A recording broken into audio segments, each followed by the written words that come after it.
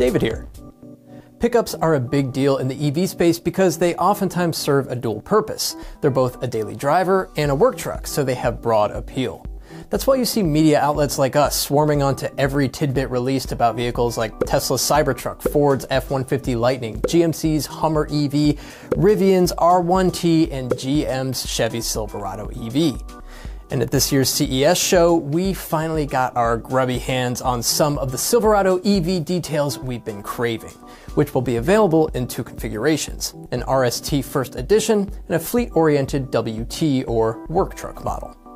Just like the Hummer EV, the Silverado EV is being developed on GM's Ultium platform.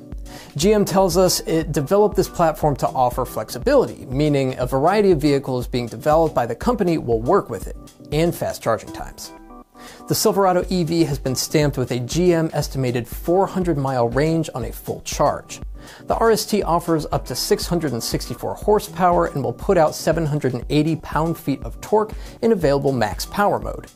GM believes the truck will go 0 to 60 in less than 4.5 seconds, and the RST features up to 10,000 pounds of maximum trailering with up to 1,300 pounds of payload. The WT model will launch first for fleet customers and offer 510 horsepower and 615 pounds of torque. The WT will offer 8,000 pounds of towing and 1,200 pounds of payload. After initial launch though, Chevrolet says it will introduce a fleet model with up to 20,000 pounds max trailering with the max tow package. Both models are also standard DC fast charging capable, up to 350 kilowatts, meaning drivers can add approximately 100 miles of range in 10 minutes based on GM estimates.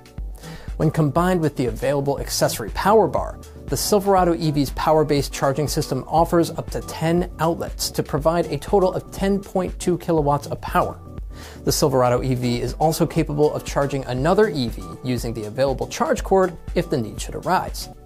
From a work truck point of view, we're looking at four-wheel steer capability, which reduces the turning radius at lower speeds for greater maneuverability and enhances handling and stability at higher speeds, particularly when trailering.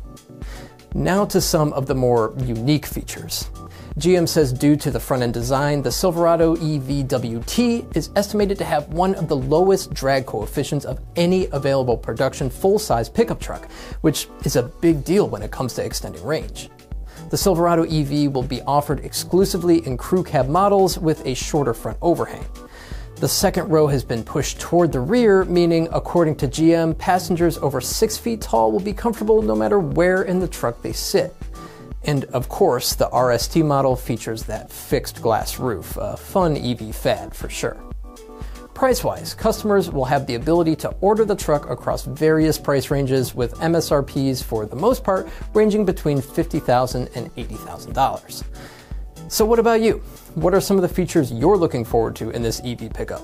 Let us know. My name's David Sickles, and this is the EV Impact Show. See you next time.